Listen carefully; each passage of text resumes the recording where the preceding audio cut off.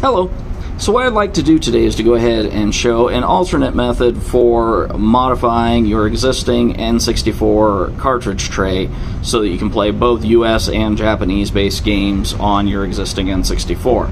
So this method would work for either a US or Japanese based console. It's just the steps or bumps would be in a different spot. Now this is obviously a North American cartridge here because it has the two tabs or little bumps over here in the corners, those steps.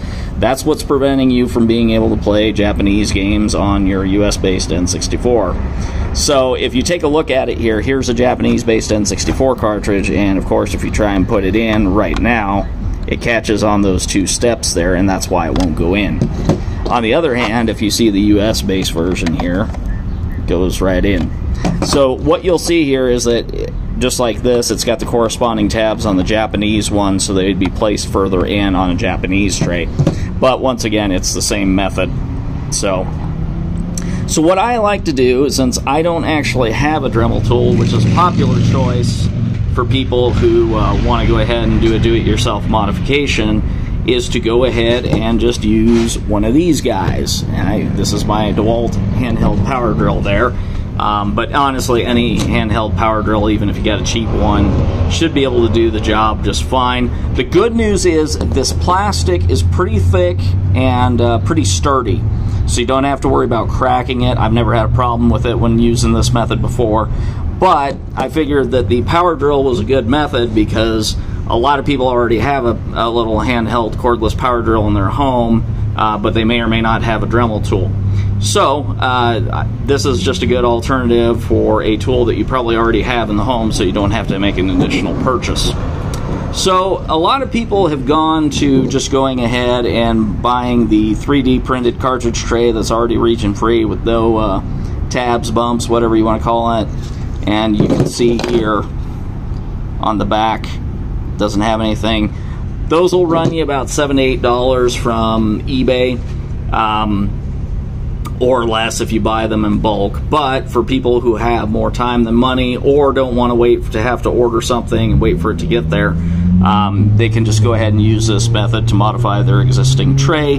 Granted, it won't look the prettiest. It'll look a bit chewed up in these corners when it's done, but I'll go ahead and just kind of do a little step-by-step progress here. So that took about 3 seconds to punch that hole in there, and you can see it's already poked through. And you know, I just go at it from the different angles, punching holes in there, and then you just kind of tilt the drill side to side as you go, and it helps chew up the edges. The other thing that's really cool is if you take your drill on the side here, you can also use it to the side of it there to smooth out some rough edges, so it's not quite as jagged. So I'll keep doing a little bit of a step-by-step progress here. Okay, now this one did end up snapping a little bit of the back there. It shouldn't be a problem though. It's just, as I said, it's purely cosmetic. It's not going to matter if there's just a little bit of a hole there. So anyway, on to the next step. Okay, so as you can see, that end is not exactly super pretty right now. I am going to blow it out with some canned air, which is a definite must if you're going to do this method, because you're going to have a bunch of little plastic shards.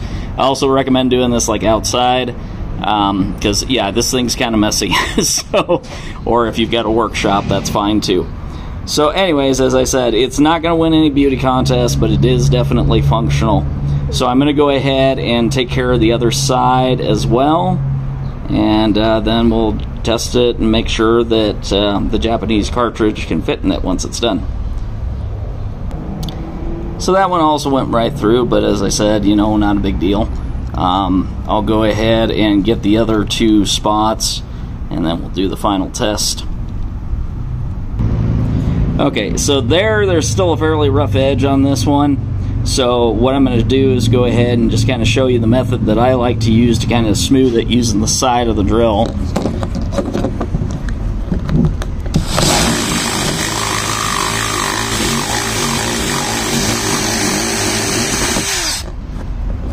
If you look there, that smooths it out pretty good in that one corner where it was just drilling. I know it's kind of hard to tell with some of the stuff that's there, but it is a lot smoother than it was. So I'll just go ahead and finish it out real quick.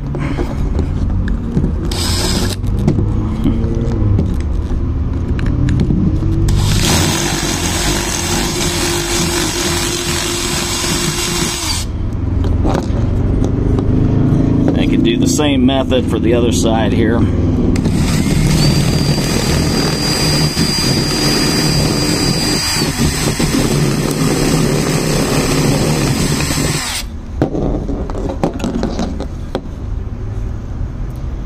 And I'll just finish out that little corner there, and then get some canned air, kind of blow everything out, and it should be good to go. So if I haven't mentioned it before, this method is messy. So I just blew it all out with some canned air, and as I said, it's not pretty, but let's see if the Japanese cartridge will fit inside it now with no issues.